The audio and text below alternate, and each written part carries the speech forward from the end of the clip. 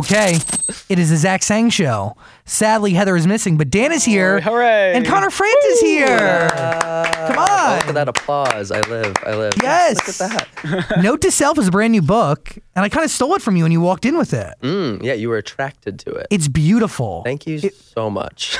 I mean, let's talk about the process of creating this, because this doesn't just appear. Like, no, I was talking to my little brother about it last night. I go on walks at night, and then I usually call like a family member per night. And last night was my little brother's night. Why are walks like the best time to catch up with family members? I can't stand still, first of all. Yeah. So second of all, I just figured I might as well exercise while I'm doing it. But Do you really think that it's exercise? I walk like 5 miles when I do it. I talk to them for like an hour. I do the same thing, but I have to convince my friends that I'm actually exercising because they think it's all bull squash. But anyway, you were talking to your brother about the book. Yes. So a lot goes into, if you are like me, I have like an eye for design. So down to like the fonts, the photo, the thickness of the paper, the texture of the cover, I handpicked all all of that. Everything, you thought of everything. Yeah, and then obviously I wrote the book as well. So, but yeah, a lot goes into it. And I wanted to make sure the book was as pretty as the words on the inside. So when you start a book like this, where do you start? How do you start? This one actually was different from my first one. This one I started accidentally. It's called Note to Self because essentially the notes inside the essays and the poetry were all written for myself. It was just like me typing out notes along the past like 16 months of my life and writing essays.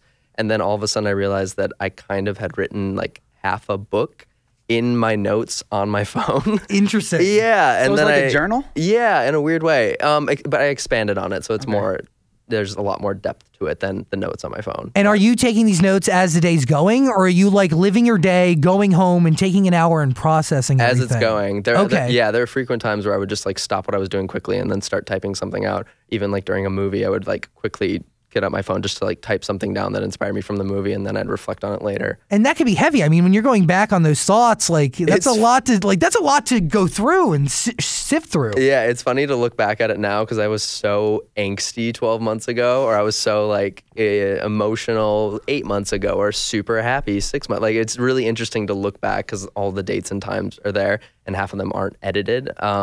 And just to see what I was like at certain periods over the past 18 months. And are you using a ghostwriter here, or is it just you? It's just me. From the first book to this one, I was like, if I'm gonna do a book, I really want to do it myself. How are you getting the motivation to sit down and like type this out? Like, is that challenging? As soon as I signed on to do the book and it was official that I was writing a book, it at times would feel like schoolwork because you have deadlines. Like you have certain things you have to meet at certain times. So I had to remind myself that it was fun and it was supposed to be creative, but like with dates in your calendar, you're like, oh, this feels like school. Yeah, you're adding stress to the whole thing. Yeah, I'm out of school, but I feel like I'm in school again. And then there's none of the good things that come with school. Yeah. Other people. Yeah. It's just you alone in your house. I know.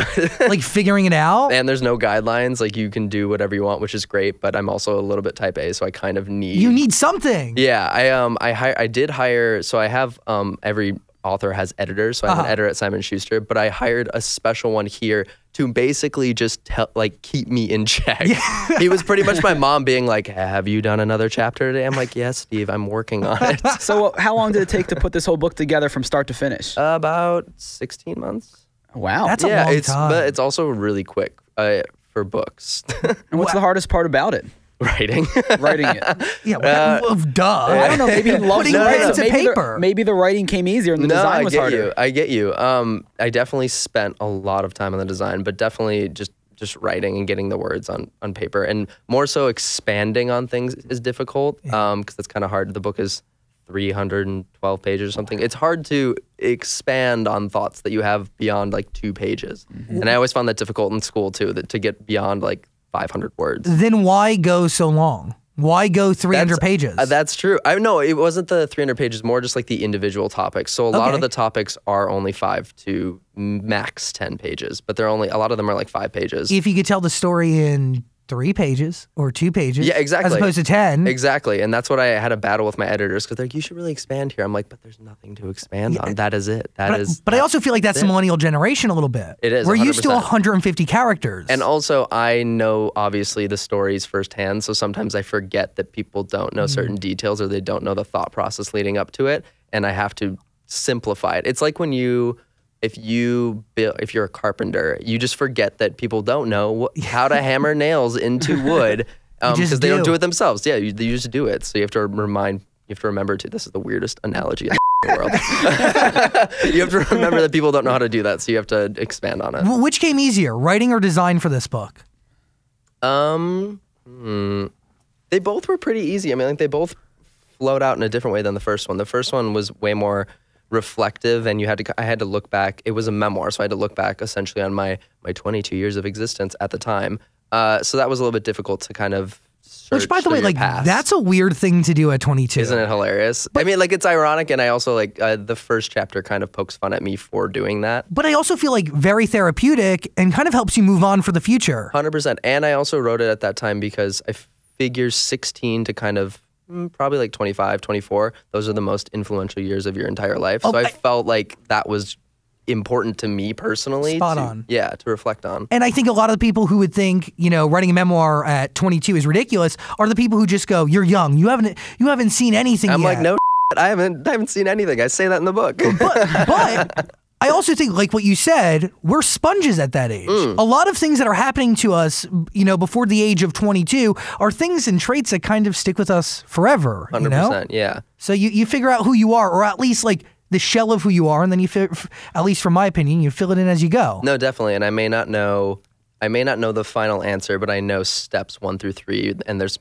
an infinite amount of steps to get to that final answer. But it's important to get to steps 1 through 3. Beautifully said. Wait, so is Kind the of. book A little choppily said. is the book personal stories, fictions? Like what exactly? Personal. It's all personal. It's all personal. There are so there's a lot of poetry in it, which I tweet poetry pretty frequently. I just enjoy alliteration and wordplay and internal rhyme. Kind of like I'm assuming what it's like to be a musician without vocals. So I wanted to kind of put that in there. So some of those stories, the poetry is kind of fictional at times. Or very metaphorical. Cool. And when it's such like I consider it truly an art piece. I really thought about it as like a conceptual, interesting approach to a book. What'd you learn about yourself while writing this book? Oh God, too many things. Yeah. Take a sip of water, bro. Yeah, I know. So I'm like, gotta go. Actually, what time is this interview done? No, I mean, I wrote it in like a really emotional 16 months of my life. I was going through like a huge breakup. I was going through kind of a depressive period that I realized that I had depression previous, but it was only until this period that I realized that it was depression and not sadness. So it was a really like up and down time. What was the difference between normal sadness and depression? Well, it was more that I you? realized that because I was diagnosed. So I realized that I had been through this before and that it wasn't just like a one-time thing. I was like, oh, I've experienced this before. I've experienced this in freshman year in college when I was deeply in the closet and just like really sad, or what I thought was really sad at the time. But it was more than that. It followed you kind of like a shadow versus just like being sad and then getting over it. It was kind of a thing that happened for extended periods of time. When it would hit for like a month.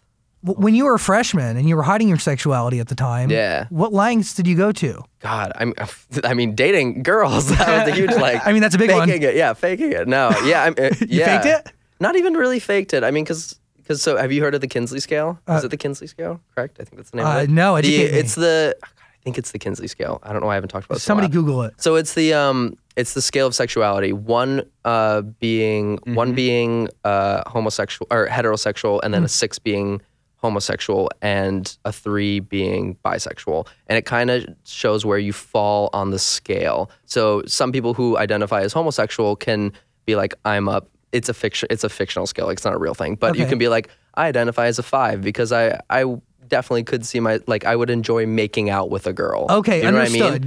Got it. Yeah, or versus someone who's a 6 is like, no, I don't want anything to do with girls if they're a gay man. I was like, there are so many different things I'm going for here. And you realized this scale, where were you? I think I still think I'm like a 5. Like if I made out with a girl, I would thoroughly enjoy it. But do I want to be in a relationship with a girl? No. So it wasn't faking it in that sense. I definitely enjoyed relationships with girls, but it was after a while I realized that there's no way this could be permanent. It couldn't be real. Yeah, it was I was lying to myself. I was hiding it. So like that gets to you after a while because it's almost like the more you do it, the more you're hoping that you'll trick yourself into thinking you're something you're not. So in my case, straight, I was just like, the more I do it, the more I'll figure out that I actually am straight and I like girls. And then if you fail at it and you realize you break up with a girl and you realize you're not straight, then it kind of hits you really hard because you get sad about it. Because it's a secret that you've been keeping for so long. Does this make any sense? No, I'm processing all of it. Yeah, it makes a lot of sense. Yeah, so no, it's 100%.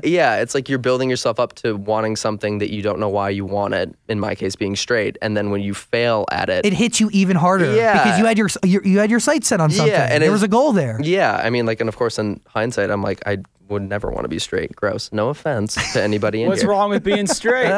Yeah.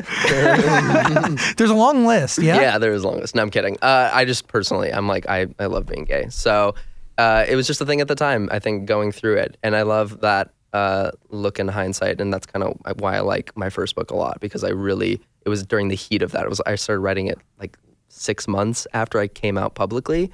So it was a really influential time in my life. Yeah. I mean, a hot moment. Very, yeah. A lot of going on. So when you were young and growing up, would you like watch cartoons and wonder why you thought the male cartoons were hotter? I've only thought about this recently, to be honest, is more that I was like, I'm sexually attracted to cartoons.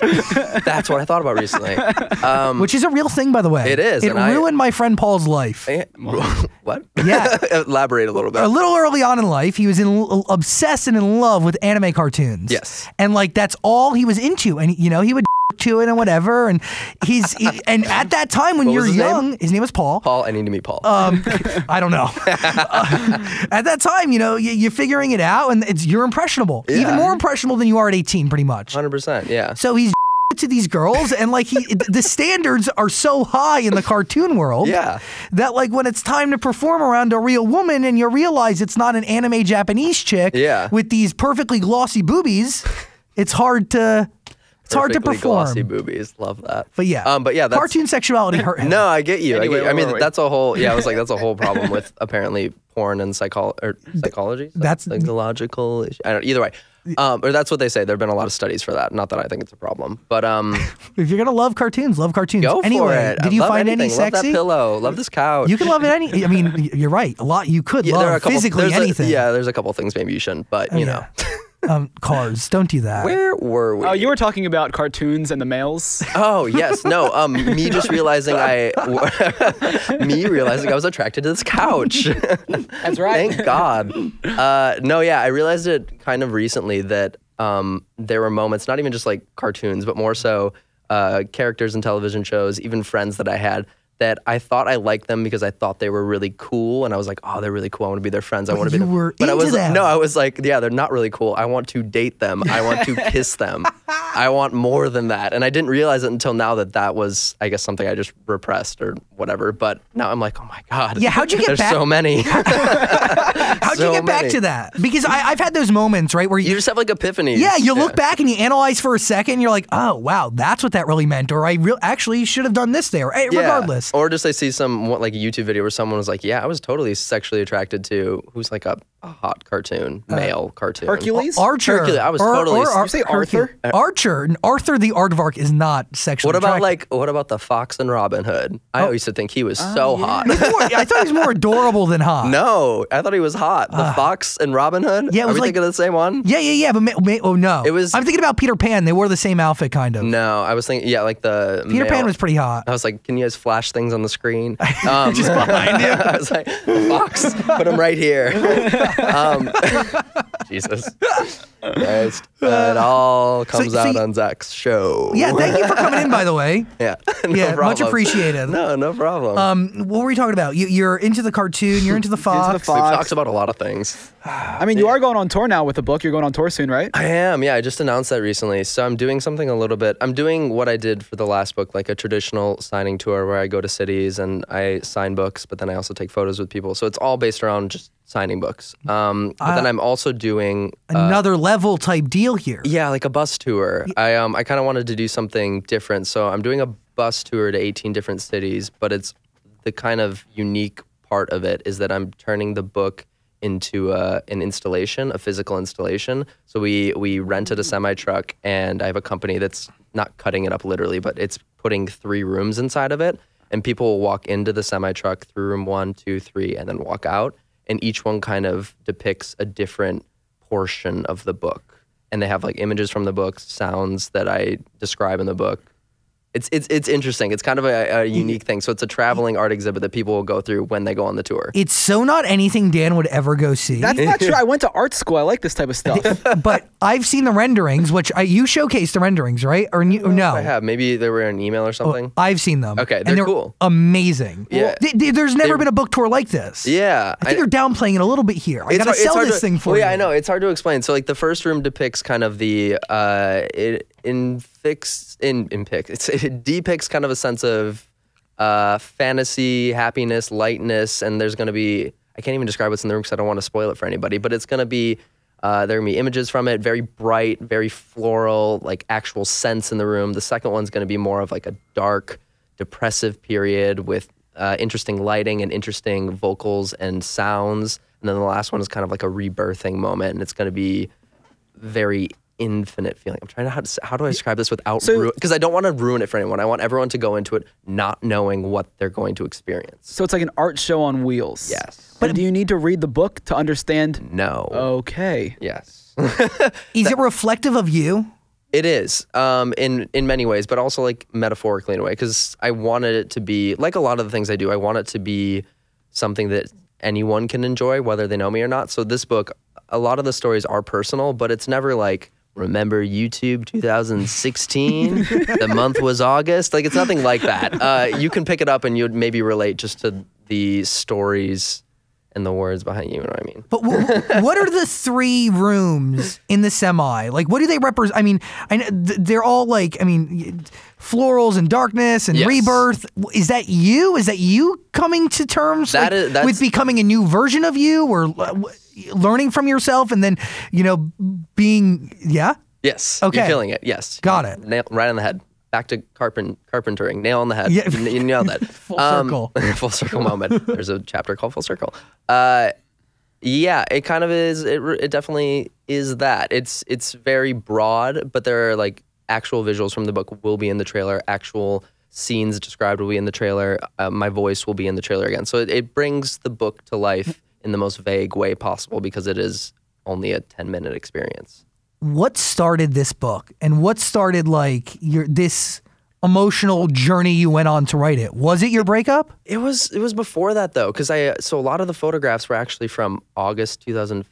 They started in August 2015 because I like to take photos and I kind of keep them. I don't post a lot of them online, although I do post a lot. A ton. Yeah. But they're beautiful. I can only imagine what's left. Thank you. Yeah, and those are none of those have really been posted. So I started there, and then I just started kind of really getting into poetry over the past around that time as well. So that's kind of where it all started. And then once other things happened in my life, that's where it kind of really, really became cathartic to me, and I started doing it more out of necessity. Okay. For my well-being in a weird your way. mental health. But totally unintentionally. It was never like I need to write poetry to not be sad. It just so happened that that's how I dealt with things. So why poetry? Like, what struck in you that you're like, okay, these are ideas I have in my head and I'm going to take it to paper? I don't know. I think one thing I enjoy about poetry is that it requires more thought than just writing down an essay.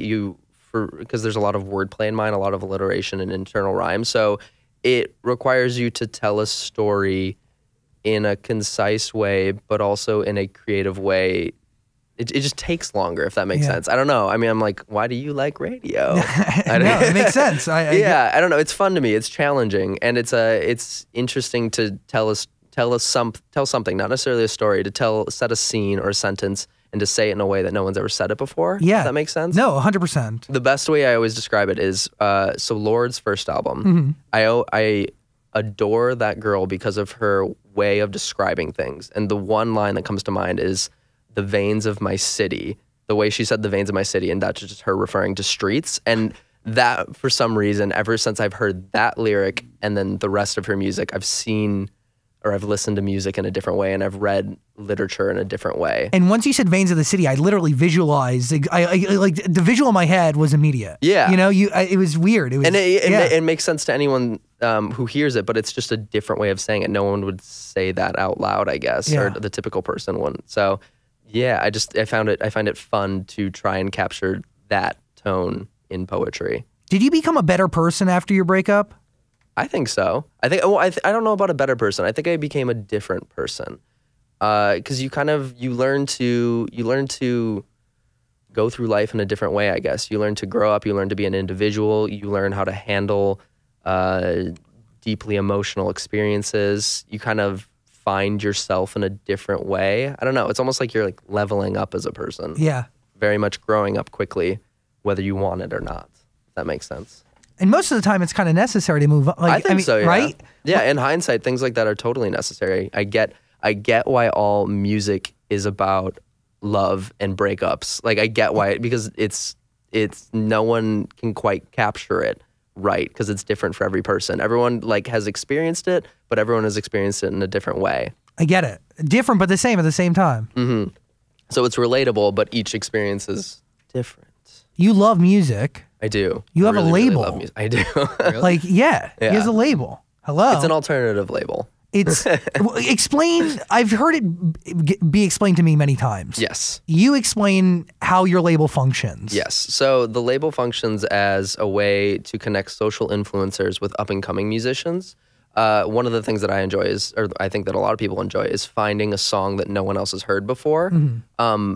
And me having a platform, usually when I find a song that no one else has heard before, I want everyone else to hear it, so I'll tweet about it. So we kind of came up, me, my manager, and one of our friends came up with this concept for a record label that would be connecting social influencers with up-and-coming musicians. What up-and-coming musicians need? They need a platform. We'll give them that platform. So we have social influencers kind of compiling songs on a compilation and then pitching it to their audience, because they're usually YouTube audiences and social audiences just want to connect, and what a better way to connect than music. 100%. Yeah, and then it's hopefully great music too. Yeah, I think it's the best. I mean, it's something I would do anyways, so why not do it this way? I guess share a playlist. Yeah, and also it can totally spin into a traditional record label. I mean, we are partnered with Sony Red now, so we have a lot of funding through them. So cool. we have 3-4 employees now. Like it's become a business. It's kind of awesome. Yeah. Are you gonna start singing soon? Putting out music? No, I'm good. When was the first time you put on lipstick? Lipstick. Oh my God. Are we gonna talk about this? Yeah. So yeah, I'm on the cover of Gay Times magazine right now. You look like a firefighter. That's what I thought too when they did it. I was like, I look like a fighter, because they were also like greasing me up, and I'm like, this is so not me, but I have to do it because this is what they want. I was like, sure, I get what it. I have to be greased up. I do. Like they were like, you have to do a picture this way, and because it's like the magazine's theme. I was like, fine, but we'll also do some my way. Whose choice was the lipstick? The lipstick was mine, but it was the more greasy fireman look that was not mine.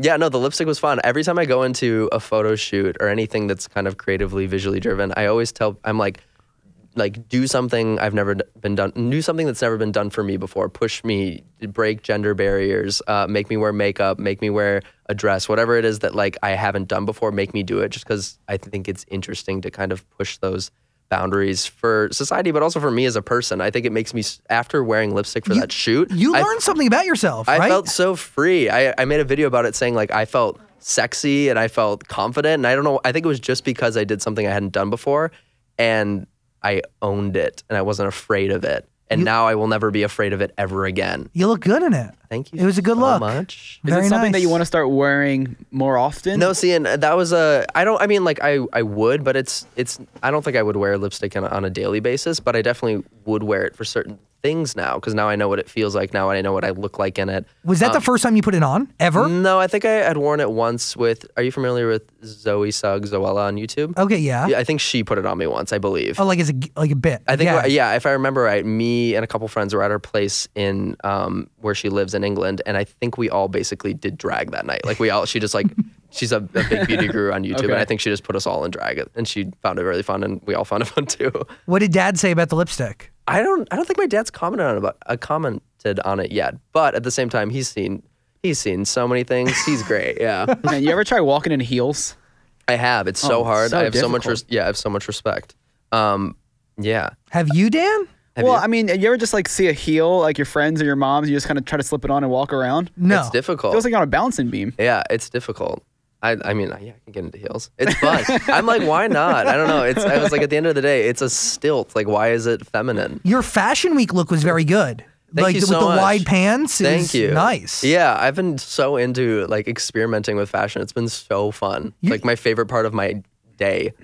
You have a fashion line, a clothing line, Common Culture. I do, coincidentally. I tried on like 3 jackets before I got here. I was like, fine, I'll just wear the Common Culture one. Yeah, I've been kind of experimenting in clothing and trying to, like, that's where my passion lies at the moment is in fashion and clothing and photography. So I've been kind of doing that with my brand, Common Culture. Okay, so is that priority number one? At the moment, With passion? it's accidentally become priority number one. I think in my head, just because it's the most fun I have when I work. Yeah. It doesn't feel like work. I get super when I got invited to go to the Calvin Klein show, I actually like was shaking with an excitement. honor. I thought it was so cool.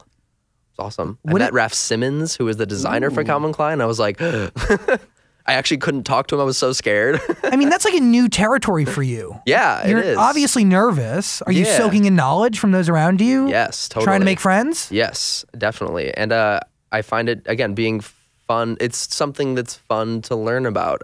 I wish that if I went to school right now, I think I would thoroughly enjoy learning fashion history and learning about the past fashions, the periods of fashion, the past designers, even just art in general, because a lot of people are inspired by art for fashion.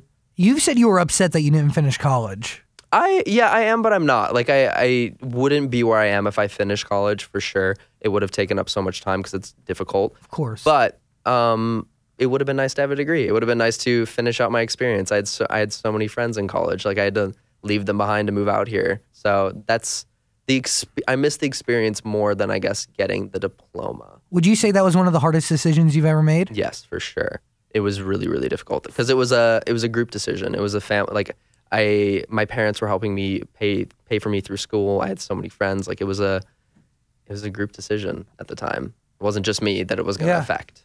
What do you think you need a degree for that you haven't accomplished yet? I think, if I wanted to get a degree, I think I could use it for many things. I think I would actually go back for something completely different than what I was going for, because I was going for a business and art degree, which, to be honest, you half the time don't really need for either of them. I would go back for something. I always ask this question. I actually want to propose it to you guys. If you could go back to school, no strings attached, it wouldn't. If it was just like a period in time, like freeze time, go back to school, come back to the exact moment, no money, no time lost, nothing. What subject would you want to learn? What subject would you in present day wish you paid more attention to in school? If I ended up going to college, and it could be anything, by the way. It doesn't have to be science. Well, if I would like to major in journalism, minor in political science.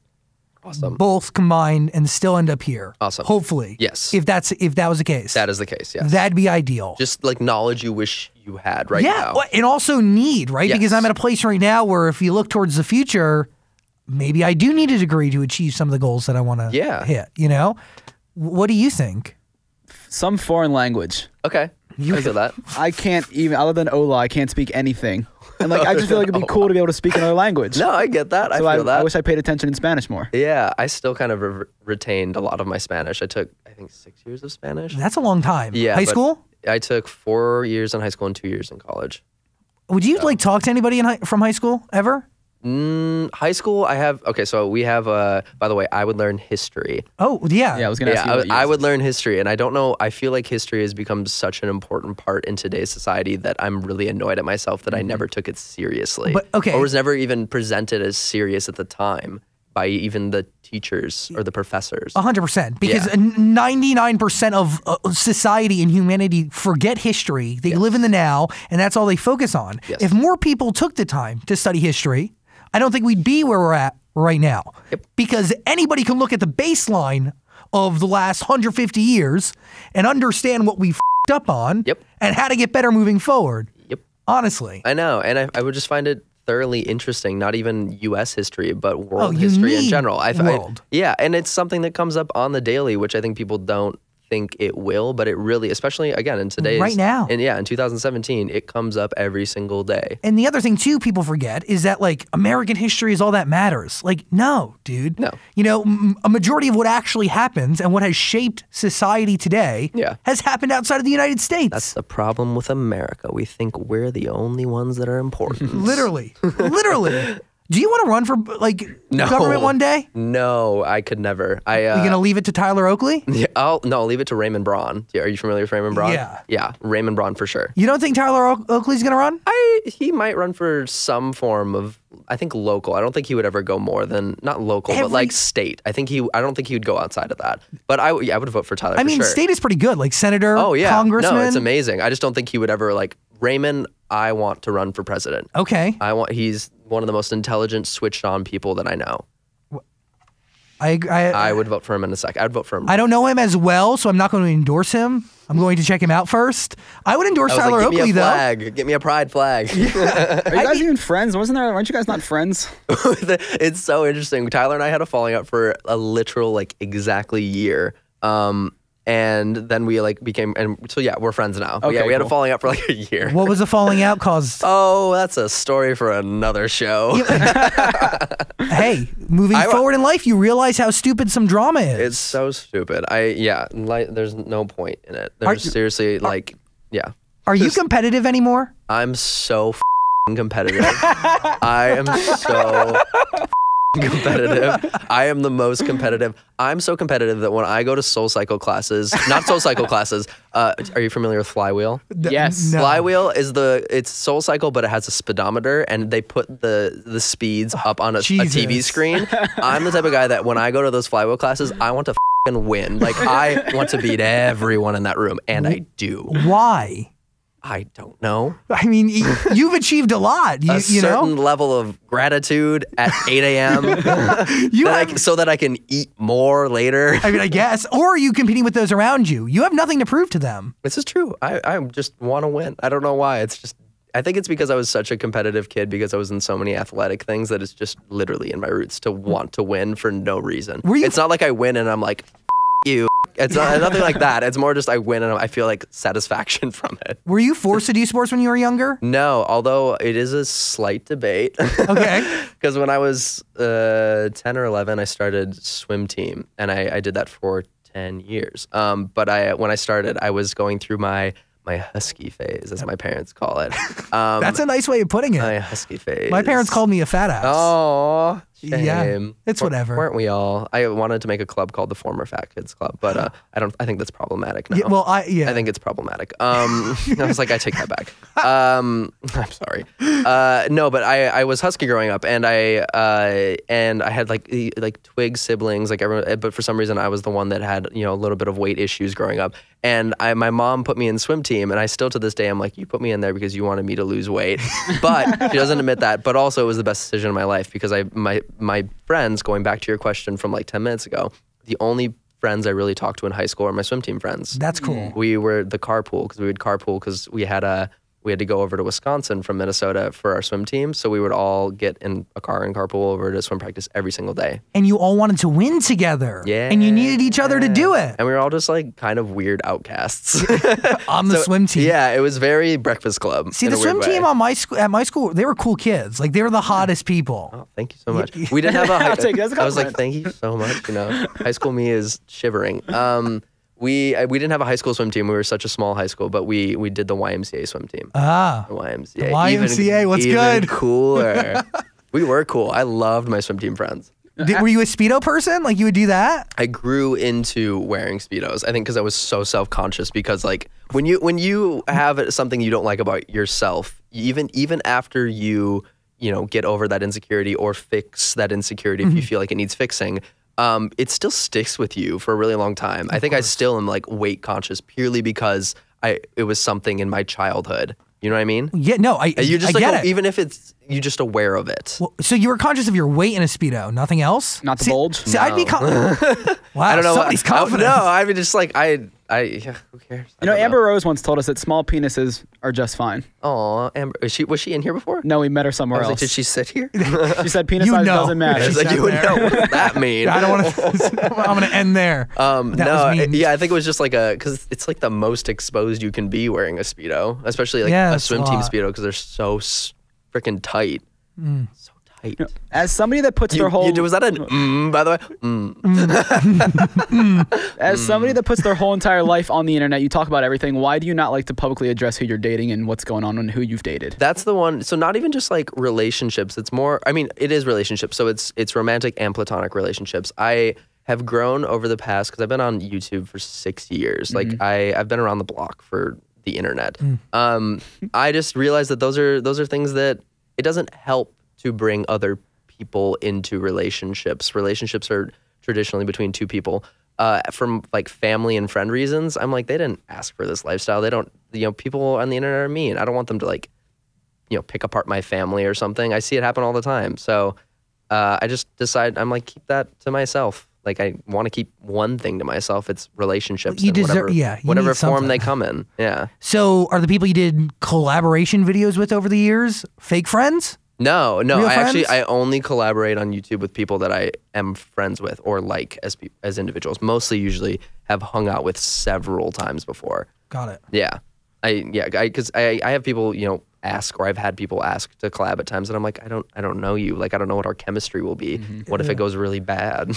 People do that. Like, that's a thing, though. Oh, 100%. I mean, like, how it you happens. Get famous. Yeah, I mean, it happens in all industries too. People collab, and I mean, like, it happens again to reference the music industry. People who collab on songs, they don't even meet half the time. They they don't. It's not always a thing. It's a business transaction. It's work as much as it's romanticized. I'm gonna send you this track. You bring me back what you got. Maybe I'll give you some notes, or maybe you'll hear it on the radio in a couple months. And like, that's just it, I guess. What do you think of Instagram stars? People who do those, videos, and they do, I don't know. I can't describe them. Instagram But you know what I'm talking about. That was like how my mom describes Instagram stars. They do the thing on the platform. They upload the photo. But they do the videos that they think are relatable that everybody else goes through. Oh, you're attracted to that guy over there and not your boyfriend. I'm gonna slap you. It's so interesting to be totally transparent because Vine died, and Vine culture kind of got really gross after a while. It didn't start out that way, but it truly got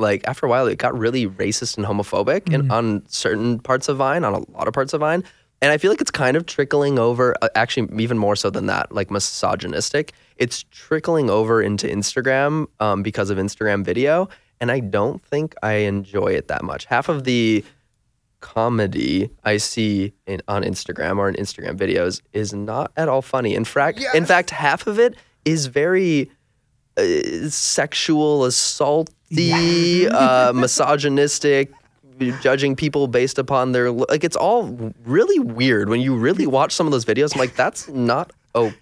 It's not, and everybody looks like they're on cocaine. Yeah, well, I mean, that's a different problem, honey. They're not funny. I agree with you on that. I watch a lot of these videos and I'm like, I must have missed something. They're not funny at all. The energy is... Yeah, well, it's like I kind of get it. I mean, there's a market for everything, but when you really watch it, I'm like, how does this have 10 million views? It's really bad. And the people who vlog, because a lot of them do the same. The Instagram stars are now the vloggers on the YouTube doing the 19, 28-minute videos. Stars, the YouTube, mom, get out.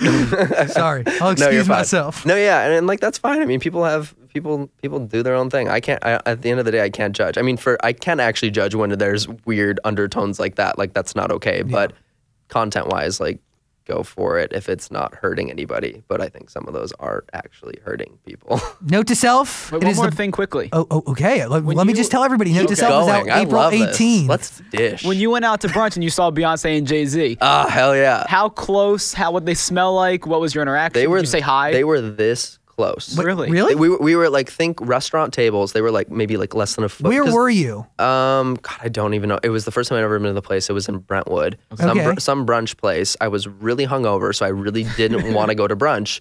I just didn't want to go to brunch. Such a LA thing. But I really didn't. I was like, I just want to stay home and sulk in sadness. and wallow. Just on my couch, like. Is that how you spend most Sundays? Yeah, that's how I spend every day. Oh. Take the joke. I'm kidding. Jesus. You seem Damn. No, you seem so much more peachy. That's my joke with my friends, by the way. That's like it's always like, Connor's sad. Like that's our friend group joke. So it's become like a joke from 12 months ago. But he sweats. So Beyonce and Jay Z, I went to the brunch, thank God. And as soon as we got to the counter, the hostess was like, "Oh, aren't you guys lucky?" We're like, "What do you mean?" She's like, "You have the best seat in the whole house. You'll see in 10 minutes." So we sit down. Sure enough, 10 minutes later, we look at the door. Beyonce, Jay Z, and Blue Ivy walk in and sit like 1 foot away from us. But I was trying my hardest to be respectful, not look at them that much. Like obviously look at them when they came over, but not stare over, not eavesdrop, nothing. Just it was hard, but I was trying my best. It was fine. I think. Did you say something to her? I think because I was hungover, I actually was like slightly numb to it. Okay. Dude, what if you were hungover and puked on Beyonce? That'd be a great story. I would capitalize on it immediately. Make a video immediately. 1 million views, 10 million views.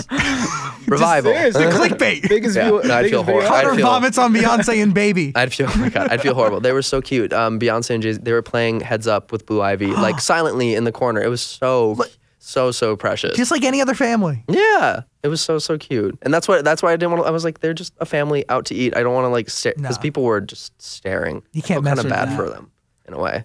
Do you never want that, or do you? No, I mean like I love the level of notoriety I have at the moment, but that to that level, it just kind of felt sad, and they really felt dehumanized in a way, like almost like animals in a zoo. People were just watching and taking photos sneakily. It was a little bit sad. But there's a bubble. Like I mean, I have a few friends who are like that, and they have a bubble. They've built a bubble. I think. Yeah. That try to make it and keep it normal as humanly possible. But Yeah, it's like obviously it's not a zoo, dude. Yeah, and there are so many upsides that you can't like look at it that way. That's just part of the gig. But the upsides are like I have a voice in a generation that it's so rare to have a voice 100%. and that needs a voice. So that's the upside. Do you feel like you utilize your voice? I have more correctly? so in the last year and a half than ever before. I'm definitely way more politically aware and involved and engaged. And just for the LGBT community, I've tried to kind of voice as much as possible, whether it's my opinion or whether it's on a topic that involves the Trump administration. I just try to be involved or at least spread awareness. And you do a good job. Thank you. A lot further we must go for the LGBTQ community and a lot of other people. You can't even Yes. get the letters right. That could be the you community. I'm getting wrapped, dude. Connor Franta. A great honor. Oh, you're so sweet. Seriously. I'm glad I was back. Can you believe 2 years ago? Yeah. Not Like a little the same fetus place, last but time. right across the street. right across the street. Yeah. 2 years ago, and we did you did a great interview with us. You Yeah, were it was awesome. fun. A lot It of was- coffee talk. Yeah, it was a lot of coffee talk. Well, you had a coffee line coming out at that time. Yeah, Did you I just still one? have the coffee line going. It's still out there. It's a monthly subscription service. Jesus. Gosh. Look at you. She works. She's a businesswoman. Yeah. Mama's doing her thing. Note to self. It's Connor Franta's book, and he's going on this incredible book tour that is unlike anything else I've ever heard of or really able to experience. And I'm looking forward to going in Los Yeah, I'll Angeles. definitely have to have you. It'll be so fun. And it's seriously, it's something that's never been done before. It's an experiential event. It's all in a semi truck. There's a keynote. There's a meet and greet. You get a book. Yep. Go through a semi, hear me talk. There's gonna be eventually some meet me. Fun stuff. Sweet Cool. common culture stuff. Yes, there will be. I'm designing exclusive clothing for it. Ooh. Tickets are on sale right now. The book comes out April 18th. Pre-order it. Thanks. Thanks, Connor. Thanks for having me, guys.